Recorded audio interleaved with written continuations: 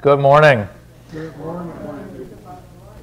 Very excited to be back here this morning. Looks like we will be finishing up Revelation 9, beginning 10. As I said before, Revelation 9 and 10 are going to go much faster. Apparently that means about a month for each one of these, but that's how that goes. We'll slow way down again, don't worry. Revelation chapter 11. So, I'll encourage you to follow along. We'll dive right in. If you'd open your Bibles to Revelation 8. I'm going to be recapping the trumpet judgments just so we're on the same page because we're about to get to the 7th, eventually. So, having said all that, as you're finding your way to Revelation, let's open in a word of prayer. Our Father in heaven, we do thank you for your grace and love in Christ Jesus. I'm thankful, Lord, for the life that we have in Christ, the guarantee of eternal paradise with you, just by faith in your finished work. Thank you, Lord, for doing that work. Thank you, Lord, for making us who we are in Christ and giving us that new identity in Christ. And I thank you for giving us the end from the beginning, that we can answer those itching questions in the backs of our minds about how does this all end and when is it, well, not that we know exactly when, but what happens when. So I'm thankful for this timeline of events, thankful, Lord, that you've given us your full word, and I pray as always that your Spirit guides us into the understanding and wisdom you would have us to gain today. Help us to be equipped with your word that we may answer those with questions, helping us all to continue building upon that foundation which is Jesus Christ. And it's in his name that I pray. Amen. Okay, Revelation 8. Just to go over these trumpet judgments. In Revelation 8, chapter 1 is the opening of the 7th seal. And there's silence about the space of half an hour. In that 7th seal, when that's open, it's opening up these 7 trumpet judgments. And once we get to the 7th trumpet judgment, when that sounds, it's inaugurating those 7 bowl or vial judgments. So all of these things are built one upon the other. And I just wanted to catch us up here with these trumpet judgments. Remind us of all the wrath that is being poured out in the beginning of the tribulation period. So in Revelation 8, the 7th seal is open. The first trumpet sounds down in verse 7. It is hail, fire mingled with blood, and those things were cast upon the earth to the tune of 1/3 of the trees were burnt up and all the green grass was burnt up. Devastating. And you can imagine the chaos happening with the livestock and the animals, and correlate back to chapter 6 with the 4th seal and the rider on the pale horse, which is death, killing with pestilence and with famine and with beasts of the earth. Okay, all this just makes more and more sense as we go through it. The second, and then we talked, of course, about the blood and why that was there, just to remind us the importance of the blood, and the life is in the blood, and God is rewarding to man according to his deeds. Verse 8 then is the second trumpet judgment. It was, as it were, a great mountain burning with fire cast to the sea, and 1/3 part of the sea became blood, the 1/3 part died inside the sea, and 1/3 of the ships were destroyed. Now this likely means globally that's happening, taking down 1/3 of all maritime life in a moment. Just let it say what it says, some sort of catastrophic event like a meteor falling to the earth or an asteroid falling to the earth. There's all sorts of people sounding alarms about that all the time, right? And solar flares and that sort of thing. I've been caught up in that for a while. Well, not for a while. I used to be. I'm not so much into that anymore. But it's out there. There are people watching for that sort of thing. But at some point it is going to happen. And we looked at the Chicxulub crater just to get an idea of how big of a thing that was and how much of an impact it had. So you can imagine the devastation even from that. Verse 10, the 3rd angel sounded, a great star fell from heaven. Highly likely this is a spiritual being. And it tainted all of the fresh water. And by all, of course, I mean 1/3 part, because that's what that says. But it's the fresh water that was affected here. And it was named wormwood. And the water was made bitter so that many men died there in verse 11. And we think back again to Mark 16 when Jesus said, "These signs shall follow them that believe." And one of those things was they can drink a deadly thing and not be hurt by it. That means something. They're going to go through this time frame, because that was to and for Israel. That what most call the Great Commission was to and for Israel, for their kingdom to come upon the earth. And they would have those signs that follow them that believe, for the Jews require a sign. It all makes sense with that sort of thing, and it's linked here in Revelation chapter 8. Verse 12, the fourth angel sounded and smote a third part of the celestial bodies. We'll just put it that way. And so I jokingly kept saying, and will continue to keep saying, how will you know the day or the hour when a third part is destroyed by that trumpet judgment? It's going to be hard to tell time and seasons, especially with all the chaos that's happening during the tribulation period.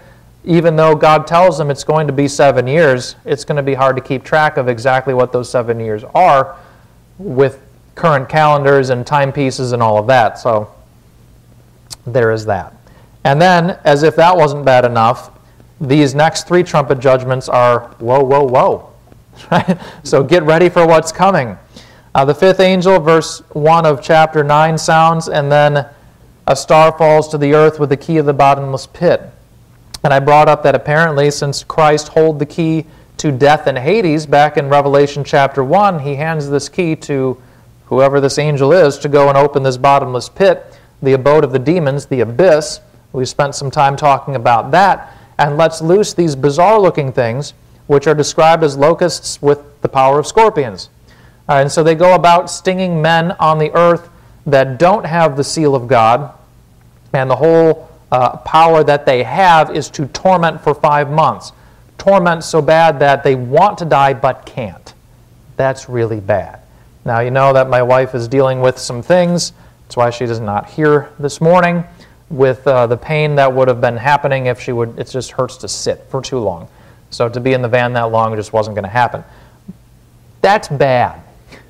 But this is 100 times worse. So bad that you just, not you of course, but man just wants to die, and Scripture is very clear, death will flee from them. No, you may not. Yikes. That would definitely equate to a woe, like it was said there at the end of chapter 8. And the locusts were described. We looked at a few artist rendition of what they might look like, which is just bizarre, because we don't see anything like that in this world, and yet there are these evil spirits, we could call them, that are sent forth to go and do this deed, to torment men for these 5 months. And now, let's read the rest of Revelation 9, beginning in verse, 12, because that's the first woe. It says, "One woe is past, and behold, there come 2 woes more hereafter." Verse 13, "And the sixth angel sounded, and I heard a voice from the 4 horns of the golden altar which is before God, saying to the sixth angel which had the trumpet, Loose the 4 angels which are bound in the great river Euphrates. And the 4 angels were loosed, which were prepared for an hour, and a day, and a month, and a year, for to slay the third part of men." And that's the Greek term anthropos, not just males, but all of mankind. Verse 16, "And the number of the army of the horsemen were 200,000,000, or in other words, 200 million. And I heard the number of them. And thus I saw the horses in the vision, and them that sat on them, having breastplates of fire, and of jacinth and brimstone. And the heads of the horses were as the heads of lions, and out of their mouths issued fire and smoke and brimstone. By these 3 was the third part of men killed, by the fire and by the smoke and by the brimstone, which issued out of their mouths. For their power is in their mouth and in their tails, for their tails were like unto serpents, and had heads, and with them they do hurt.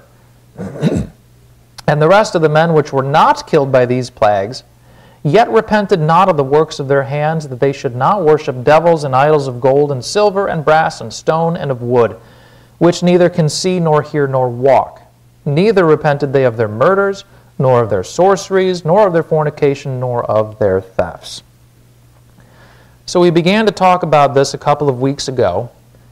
First of all, pointing out how God works in order. There are certain things He's going to inaugurate at specific times throughout history, we could argue, but also here in the future that's going to be happening. So when this sixth angel is going to sound, he says, when he did sound, verse 14, the order then is to loose those 4 angels which were bound in the river Euphrates. And they were prepared for this specific moment to do the specific thing that we just read. So we could look at that a couple of different ways. One, God is sovereign. Two, these horrible sounding looking things that do amazing feats of destruction. Struggling with some terms here because I don't want to make it sound good, right? It's terrible, awful. Those terms work. What they can do, but they have limits. God only allows them a certain time, a certain amount, a third, right? So we can look at it that way as well. God is still sovereign. God is still all-powerful. God knows how He ought to render to every man according to his works, right? I know a lot of people have fears about this sort of thing or fears about being in this tribulation period. Those people, if you have those fears, read the epistles to the Thessalonians. They went through the exact same thing. I don't think anyone here has that kind of fear, but just in case you do, that's what the people in Thessalonica, thought. And so Paul explained to them, you're not in that tribulation period. Here's what has to happen before you get into that tribulation period, and I'm going to talk about that later this morning. Okay, so we won't go into this period. We won't see 1 second of it. We have a blessed hope, right? That we're going to be caught up together in the clouds with them that believe. Those that have died in Christ will rise up first. Those that are alive and remain, hopefully us, right? Hopefully today. I always say that every time. But we'll be caught up together in the clouds. We'll be changed in a moment, in a twinkling of an eye, and we shall be with the Lord forever. So I'm sort of mixing and matching 1 Thessalonians 4, 1 Corinthians 15, but all of that talks of the same event, which ironically talks about the last trumpet. So you know I'm going to be talking about that too when we get to the 7th trumpet. And I'm sorry for that Wisconsin accent slip. Oh, you know there. I heard it come out. I can't stop it. Will that change too? That's a good question. Will that change too? I don't know. I don't know about because there's 2 verses that I think of. Well, not even just verses. One verse in the book of Acts that talks of all language of the earth having significance. I think that's in Acts 17, the Mars Hill Address. But then, of course, before the Tower of Babel, all the earth had one language. Is God going to restore that? I don't know. Maybe, maybe not. Or maybe we can just speak all languages, because why not, right? So it could be kind of fun. If I did this whole message in that Yooper kind of accent, I don't think anyone would take it seriously, be able to listen to it, although I could. Yoopers would love it, right? Or northern Wisconsinites, they talk like that too. I hear it occasionally out of my mouth. I'm like, wow, that's a pretty strong accent. But I never hear it otherwise. Anyway, we digress. Okay, so we had to put this to numbers, and we tried to equate that population. The third of men were going to die here, especially coupling that with what was written in the seal judgments, when a quarter of the earth's population would die by death in Hades, riding about, just collecting the dead, as we read there too. It's something to the tune of, I missed my numbers, there it is, of somewhere between 3.325 billion and 4.7 billion, depending on when you take those percentages, right, or when you take the fractions. Now, my kids love that. It's what they're learning in school. Everyone's favorite, right, fractions and that sort of thing. But still, that's a lot of numbers. That's a lot of people. Very high numbers, staggering to try to imagine. The population will be decimated, and everything is just like out the window. We can imagine all the chaos that's going to be going on during this time frame. So that was the 6th trumpet. We got through 6 trumpets, and the 7th trumpet is yet coming. We're not going to hear about that for a while, but got to reiterate, this is the first half of the tribulation period. Okay? The first half of the tribulation period will see the population of the earth get cut in half, or more than half, depending on, again, when the percentages are accounted for. Really bad, okay? And to point out, I know that there are some that hold to a mid-tribulational rapture, meaning at the midpoint of the tribulation period, when the mark of the beast is issued, when the beast we'll read about in Revelation chapter 13 comes to his full power, when Satan indwells the son of perdition and declares himself as God. That's when the rapture takes place. No, it's not. Okay, that doesn't line up with the rest of Scripture, and hopefully I've presented enough evidence from Scripture to conclude that the only recourse from Scripture is a pre-tribulational rapture event. Okay, so hopefully we're all clear about that. There's more coming in chapter 11 that proves that the son of perdition, not in his superhuman, I guess, kind of state yet, is already on the earth at the beginning. Okay? The son of perdition is revealed. We'll talk about that in 2 Thessalonians 2 shortly. I'm getting a little ahead of myself. So all of these plagues take place, and yet when we read in Revelation 9, verse 20, that the rest of the men which were not killed by these plagues yet repented not of the works of their hands. And it goes on to talk about idolatry. So then we had to look at what Scripture said about idolatry, and we read Psalm 115. I cited Psalm 135, and then we read Acts 28, all talking about the same sort of thing. How these idols, these images, have eyes but they don't see, ears but they don't hear, mouths but they don't speak, and so on.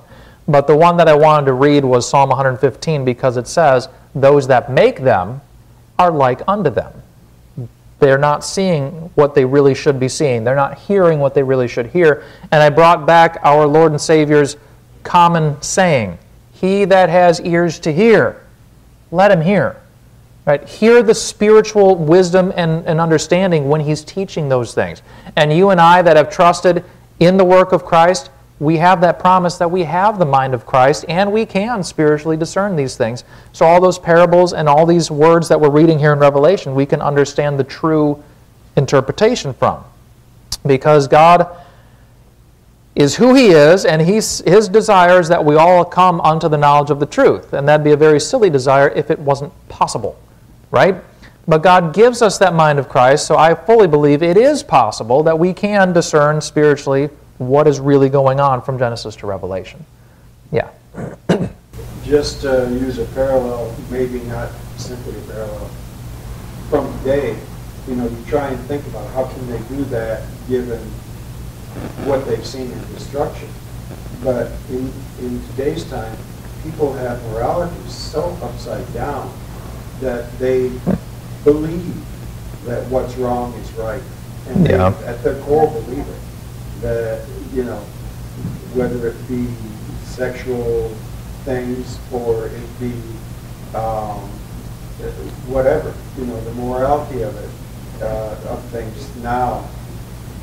People that are Christians are judged for our values, for our morality. People that are Jewish are judged for their morality, and people that are,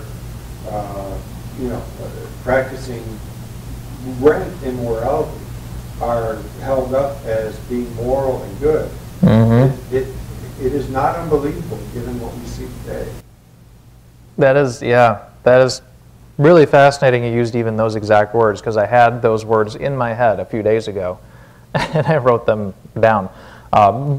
But you're right. Yeah, the morality is so turned upside down that as hard as it is to believe when we read these words, when half the world's population is destroyed, and how the people don't think, you know what, God's real, and I should really believe and trust in what he's doing. That doesn't happen, by and large. There will be some that are saved, don't get me wrong about that, in the tribulation period, but you're right, they're so deluded with a strong delusion that they might believe a lie, right? That they stick along with this. So as I'm going to be talking, this is a great transition. If you want to turn to 2 Thessalonians chapter 2, and you think about, as you're turning to 2 Thessalonians chapter 2, how the world at large is promoting immorality, calling evil good, calling good evil. All of those things are in our scriptures, and it's happening right now. It was also happening back then. Let's be clear about that. So it's not like it's brand new today.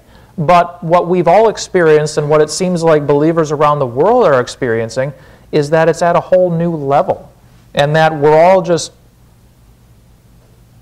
almost to that mindset where we're just exasperated, throwing our hands up and saying, okay, God, let's be done, let's get out of here. Right? Whereas before, and maybe this is just me and my naivety, if that's even a word, from even a decade ago when I just wanted to express, here's what the Bible says, and what other ministry can I do, and let's do this, and let's do that. And we've all had those thoughts, and I'm so thankful for those that are getting out with those thoughts, and I still have them, but at the same time, I'm just like, no one's going to listen. And which is strange, because I've never felt that way before. Now, I still do want to reach the lost, don't get me wrong. So it's just hard to express that thought, but it's weird. It's in the back of my head, like, I don't know what else I can do. I keep trying and trying and trying, and I can only imagine, and perhaps it's because I just read through Jeremiah and Ezekiel, those two prophets that had the lovely job of God telling them, you go and tell these people the truth, but they're not going to listen. Over and over and over, they were told, you go do this, but they won't listen. They are a hard, stiff-necked people. They're rebellious. They're not going to listen. You got to do this anyway. Man, that had to be hard. The Holy Spirit has to be in that whole equation. Otherwise, otherwise it doesn't happen. Right, yeah. And the Holy Spirit leading these things, right. Otherwise, it just won't happen. Okay, let's read, before I digress some more, because we could easily, derail this train and start talking about current events and that sort of thing. If we look at 2 Thessalonians chapter 2, and I almost want to read the entire epistle, to be totally honest, but it's because that the church in Thessalonica were having problems thinking they missed that rapture event. Okay? So they think now they're in that day of Christ, where he's going to make all things brand new. They are experiencing the wrath. It's coming. So you can imagine, because I've seen people that actually do this, you can imagine them freaking out about it, thinking, I missed it, now I've got to survive somehow. And they're all out of sorts and all sorts of anxiety. But let's read just chapter 2, verse 1. Paul writes, Now we beseech you, brethren, by the coming of our Lord Jesus Christ, and by our gathering together unto him, that ye be not soon shaken in mind, or be troubled, neither by spirit, nor by word, nor by letter, as from us, that the day of Christ is at hand. Or literally, you're standing in it.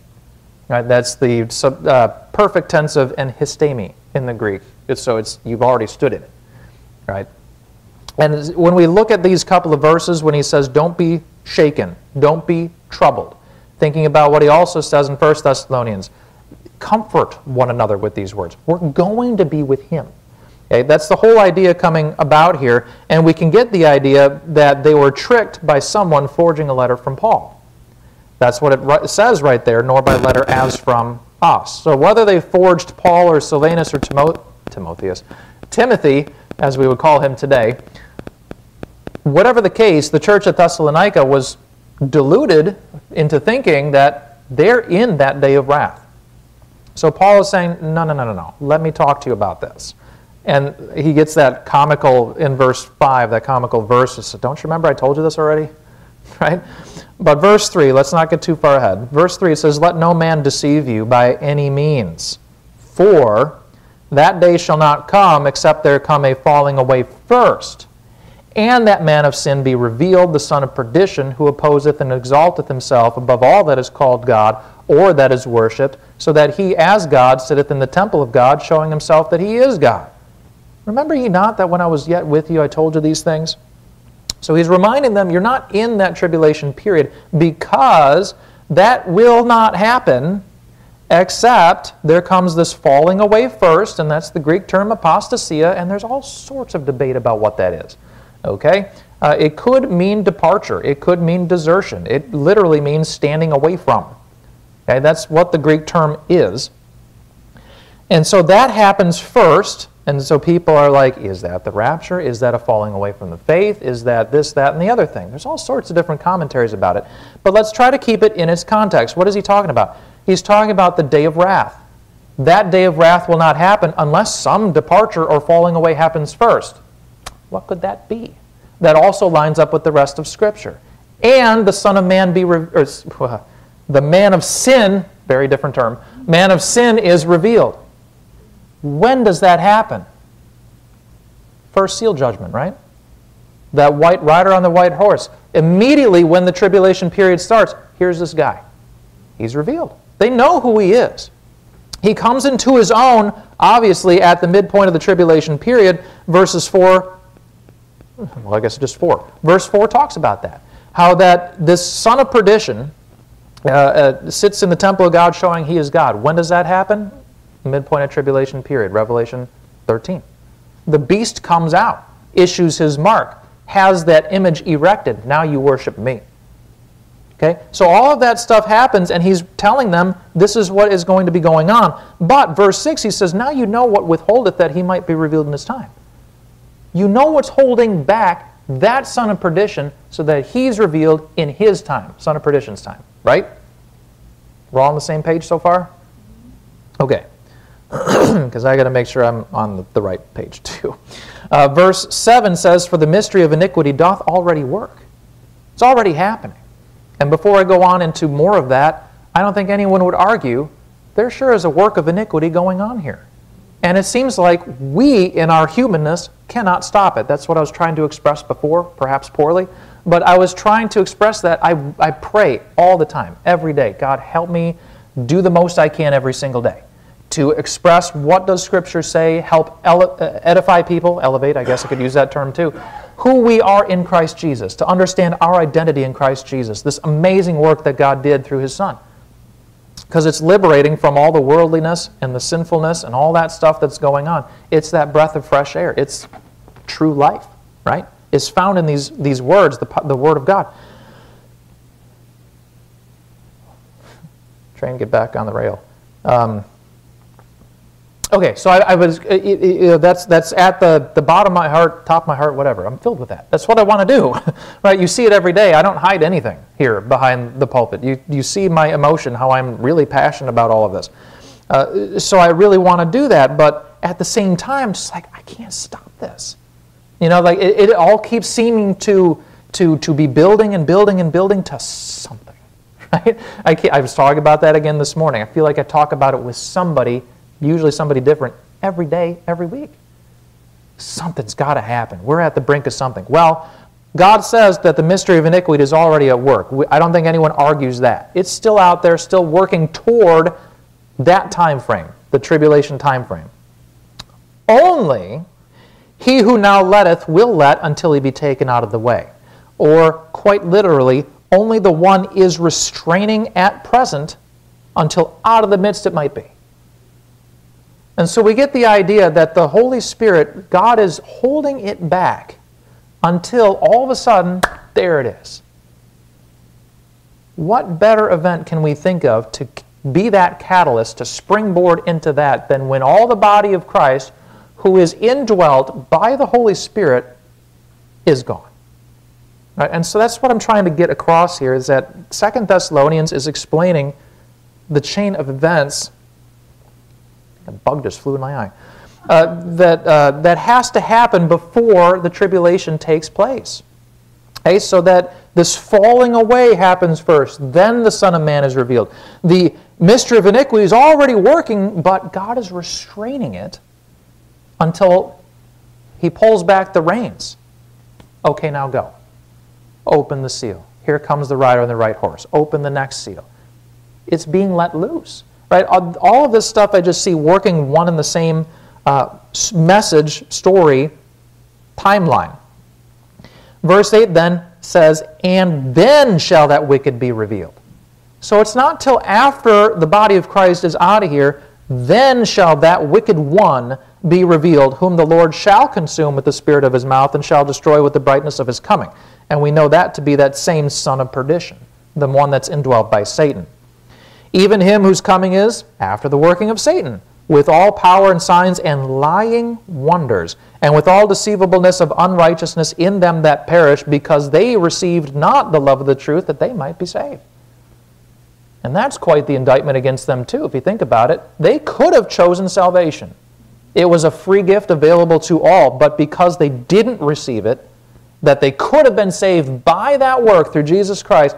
Now, verse 11, it says, and for this cause, because they rejected Him, for this cause God shall send them strong delusion that they should believe a lie. And even in that you see free will choice. And the whole point that I guess I'm trying to get off, which I honestly didn't think I would be talking about this morning, all week, is that that whole Egyptian account with Pharaoh and the Egyptians that continuously rejected God working through Israel is happening at the global scale. Right? All these people are still rejecting it, and God sends things that are definitely supernatural, definitely from Him, and yet they choose to harden their hearts against it. Okay, so again, that's all that's going to be taking place. God sends them the strong delusion that they should believe a lie, that they all might be damned who believe not the truth, but had pleasure in unrighteousness. I can't help but read 13. But before I get in that's describing those that rejected God, rejected truth, rejected life through Christ. Now God is giving them what they're asking for. He's a righteous judge. He's going to do that. Verse 13, though, to help those in Thessalonica, Paul writes, "But we are bound to give thanks always to God for you, brethren beloved of the Lord, because God hath chosen from the beginning, hath from the beginning chosen you," period. No? That's one of these verses that get twisted around that Calvinists like to say, here, I'm part of the elect, and that's a verse. But they don't read it right. It says, God hath from the beginning chosen you to salvation through sanctification of the Spirit and belief in the truth. God decided that the position of in Christ, or this identity of in Christ, the body of Christ, is available for all that believe. That's what he's saying. That is the chosen body. That is the elect. Just like in Israel when he said, this nation is the elect. And everyone that wanted to come to to salvation of their sins would come through Israel. That was the elect. The body of Christ we know today is the elect. Hopefully this is all making sense. And those that are part of the chosen, part of the called, are in the body of Christ, and they only get there by faith. Okay? It's not that God picked and chose before anyone had a choice. It's because of the choice, because that is showing love. That's what love is. And so hopefully all of that explains a lot of the controversies that are out there in, well, really the world. Within Christianity, but also in the world. So that was their problem. They thought they were in the tribulation period. Paul says, oh, no, no, no, you're not in there. Because all these things have to take place first. And you need to be comforted together with all of these words, right? So that just correlates back with 1 Thessalonians. That's why I said we read both of those together. And quite honestly, 1st and 2nd Thessalonians don't take very long to read. You could probably read through both of them in 20 minutes or less and be edified and comforted by all of that. So this mystery of iniquity, it's already going on. Idolatry, spiritual fornication, witchcraft, wizardry, I can't even say it. Wizardry, spiritualism, another gospel. Yes, I'm air quoting that, but like the Sparkle Creed, I mean, what is that? That's totally messed up. What we talked about a couple weeks ago with the LGBT plus community making up their own Jesus, their own doctrine. That's another gospel, right? We can believe in a lie because they rejected the love of the truth. You were made in the image of God. You were not a mistake. God doesn't make mistakes. Totally beloved, totally valued, every single human being. But there are a lot of lies out there that sadly are believed instead of the truth. Seriously, could derail a lot on this. But they're believing lies, they're believing doctrines of devils. So let's talk about that for a moment. If you turn with me to 1 Timothy 4.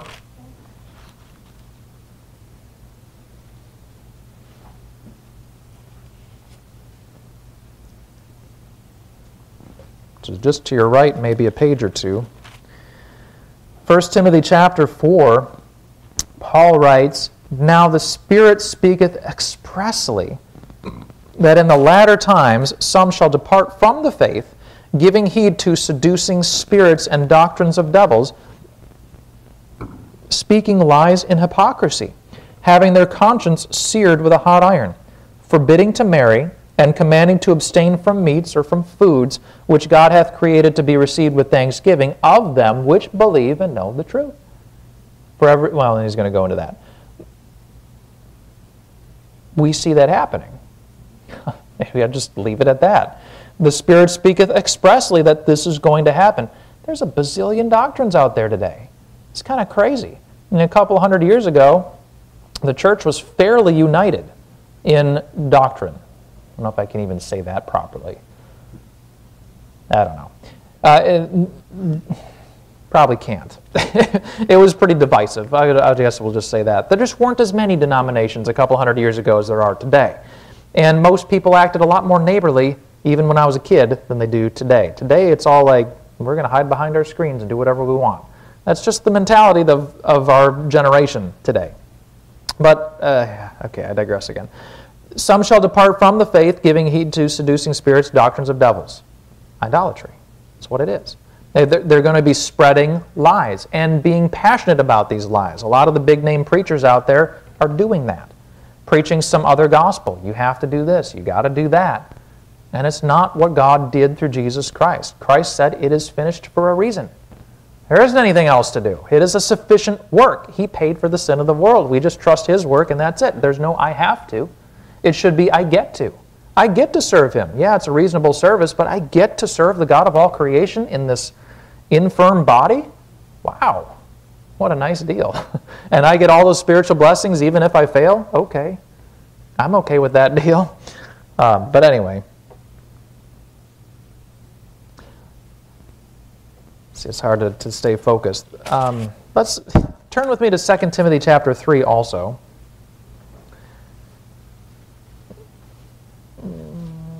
Yeah, so we won't have a whole lot of time to get through it. So in that time frame of the tribulation period, right, we're still trying to think in that mindset of what's going on, despite all the supernatural stuff, how they're hardened against all of that, and won't let go of their idols. Chapter 3 of 2 Timothy talks about the last days, perilous times shall come. For men shall be lovers of their own selves, verse 2.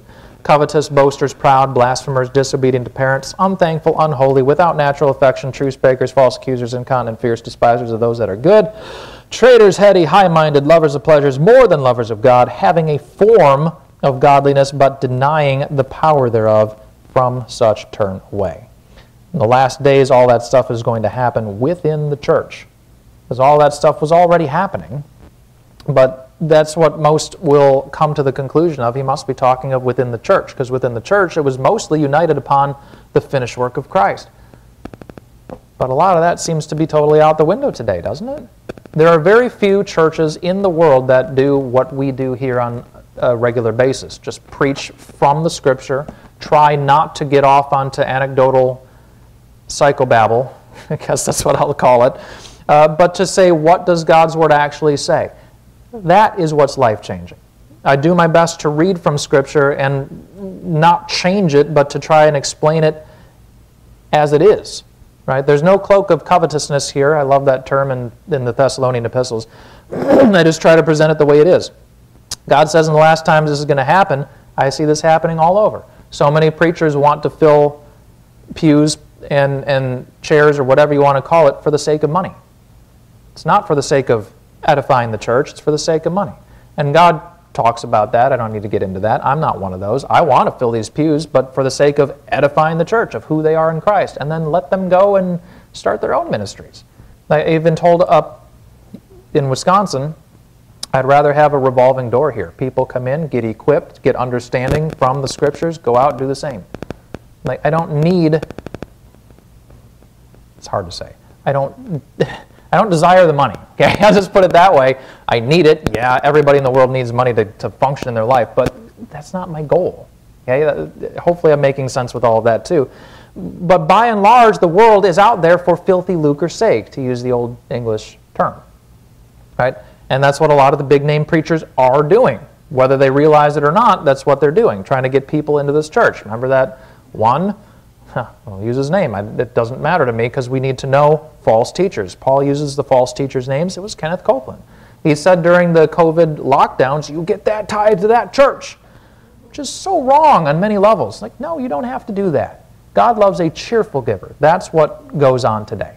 We meet here and give to the church fund so that we've got lights running and electricity and all that good stuff, snacks out there and in our potlucks or whatever, you know? That's what that's for. It's not to allow the preacher to live in a multi-million-dollar home and have his own jet. Like, that's not what that's all about. Didn't want to get on that road. But the whole point of all of this is these lies and doctrines of devils are preached in pulpits, in churches that are called Christian today. And it's going to get worse and worse. If you look down to verse 13, it says, "But evil men and seducers shall wax worse and worse, deceiving and being deceived. But continue thou in the things which thou hast learned and hast been assured of, knowing of whom thou hast learned them, and that from a child thou hast known the Holy Scriptures, which are able to make thee wise unto salvation through faith which is in Christ Jesus." Right? That is what we ought to focus on. So even though all that stuff is going on, I could really read down chapter 4 through verse 5. Right? So I'm going to. "All Scripture is given by inspiration of God and is profitable for doctrine, for reproof, for correction, for instruction in righteousness, that the man of God may be perfect, mature, complete, thoroughly furnished unto all good works.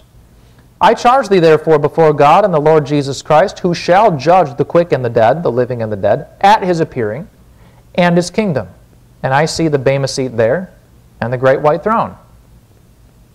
You might see some other things going on there, because he will also be judging during the millennial kingdom with that rod of iron.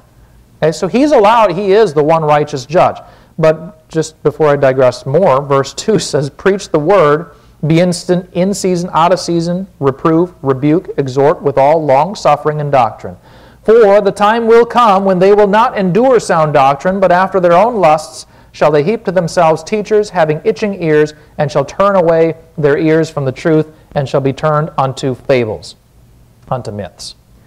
"But watch thou in all things, endure afflictions, do the work of an evangelist, make full proof of thy ministry." Because we're all going to appear before that Bema seat of Christ, and he's telling Timothy, as a father does his son, go for it. Don't let anything hold you back. You do what's right so that you get your reward that's coming to you. And he's going to finish on here about fighting the good fight and finishing his course, keeping the faith. That should be our attitude, even though we see the world, and that's, these are the verses that are repeating a lot in my head lately, how they will not endure sound doctrine, but heap to themselves teachers having itching ears. That just seems like it's having its own snowball effect. I hesitate to use that term in Florida, but hopefully you get what that is. You start with a little snowball and it just keeps accumulating, gets bigger, bigger, bigger, bigger. Okay? It just seems to have that effect where more and more are departing from this. Not a lot, but several people that I have known who grew up with understanding what I will term mid-Acts dispensationalism, which really is just understanding what does the Scripture say. They just let God say what he says and accept that as truth. Many people that I know of when I was young in the faith and starting off in it have left it. They've gone after other things, to universalism, to whatever, but they've left it. They're taking that same path Demas did. Now, we've talked about Demas several times before in our message series, how that he followed with Paul for a while, but then left him for the present world because he loved the present world. And I want to encourage us not to be worldly, and I didn't mean to get into preaching here this morning, but here we are, and to live out our faith regardless of how the world reacts. We might be going through a time like Jeremiah and Ezekiel where we're going to live it out and we're going to preach the truth and nobody listens. That's not why we do it, though, right? We do it because of what God did for us through Christ. He is our motivation. This is like a message part 1. He is our motivation, and we live our lives based on his work and what he did for us through Christ, not because of how many numbers can I get, right? That's, again, what I'm trying to say. But to bring it all the way back around to finishing Revelation 9 this morning, is that these men didn't repent of their sins, their idolatry.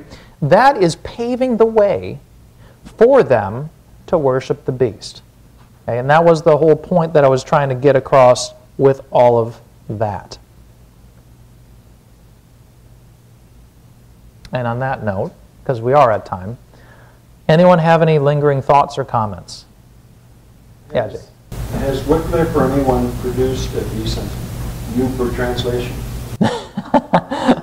I'll have to look into that. Find the one Uper translation of our Bible somewhere in the world. That would be great. Wouldn't the teaching of the law be considered a different gospel at this point? Yeah, the teaching of the law would be a different gospel at this point. That is what Galatians was written against. So that is a good point. You have another? Yeah. It's the same gospel, eh? Yes. Don't you know? Yeah, it's the same gospel there. Oh boy, yeah, I could really, maybe I'll do that one of these days, just to keep you on your edge of your seat. Yeah, oh, it'll go there, sure, I'm sure. All right, so officially we've finished Revelation 9 this morning. We'll jump into 10, slowly wade into chapter 10. It was probably more accurate next week. Let's pray. Lord in heaven, thank you again for this day, that we can search your scriptures and find out truth. I'm thankful, Lord, for all the spiritual wisdom we can glean from it, the applications to everyday life. I'm so thankful that your word is living and active, that every day we can learn something new. I'm thankful for your Holy Spirit that unites us all of us that are sincere believers and trust every word that you say. Even if we may not understand it, Lord, we do believe it, and help us come to that understanding. Many people have questions, many people have differing doctrines, and I pray that we stand firm upon sound doctrine. Help us to be the example that shows the world that we can trust you, as silly as that thought is, rather than looking for someone to teach our own doctrine. Lord, we see it happening in the future. We see it happening today, knowing that the mystery of iniquity is already at work. I do thank you for restraining it even up to the present, knowing that that day, hopefully soon, is going to come when you call us home. But may we be found doing the work of an evangelist, living out what you'd have us to do, holding our body in subjection, that we are keeping it, possessing it as we should in that sanctification as you've written in your word, that we live as a Christ child should. So may we walk forward boldly, that we may live out our life in Christ Jesus that pleases you always. It's in Christ's name I pray. Amen.